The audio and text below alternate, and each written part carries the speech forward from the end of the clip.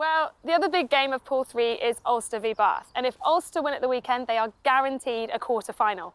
I've bagged myself a trip over to Belfast because I'm meeting two of the outstanding players for them this season.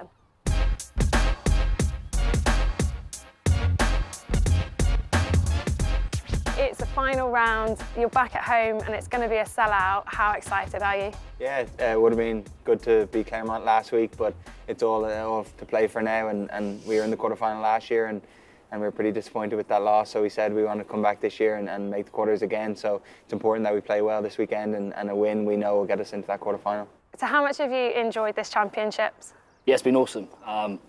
Like John touched on, we had a really good experience in it last year. We were disappointed to lose that game down in the Aviva, but it's a great competition for us. Like, it's, as you touched on, it's always a sellout crowd. There are always special nights here, and you get to go to the best teams in Europe away, like Claremont last week, albeit not the result we wanted. Was a huge experience, but it all counts for nothing if we don't win this weekend and we don't get through. So we're very much focused on getting a performance and hopefully a good result this weekend. The man sat next to you, 29 years old, in ridiculous form, but is it down to the fact that you've now come over to Ulster? Yeah, I'll take full credit for it, I think.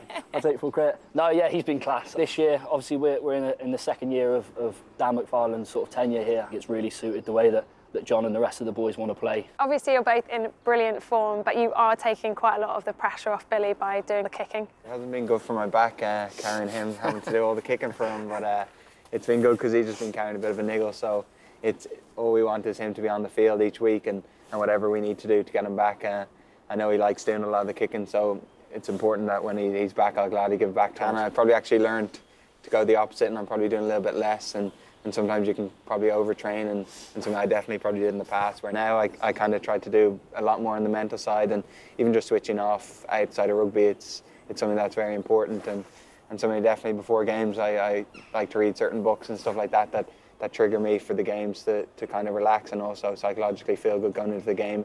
Billy, you smirked when John talked about reading. Not for you? No, I struggle reading the books. It's not my main game. I tend to go home and play a bit of PlayStation and chill out that way. But obviously, the book reading's working for John at the moment, so he can read as many books as he wants. So you've come over to Ireland, you do qualify through your granddad. Your mum's pretty well known around Bath and also the rugby community. If you did get a chance to wear a green shirt, do you think she'd change allegiance?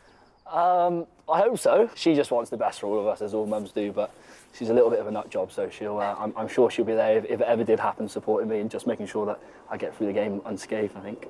Would you pick him? In the form he's in, it would be hard not to, wouldn't it? I think he's been great for us. He was great down in camp. But listen, that's why I'm a player and not a coach. I'll leave that to those guys to do, but they've got some pretty tough decisions, that's for sure. So looking forward to this weekend, are you guys going to finish the job? That's the plan.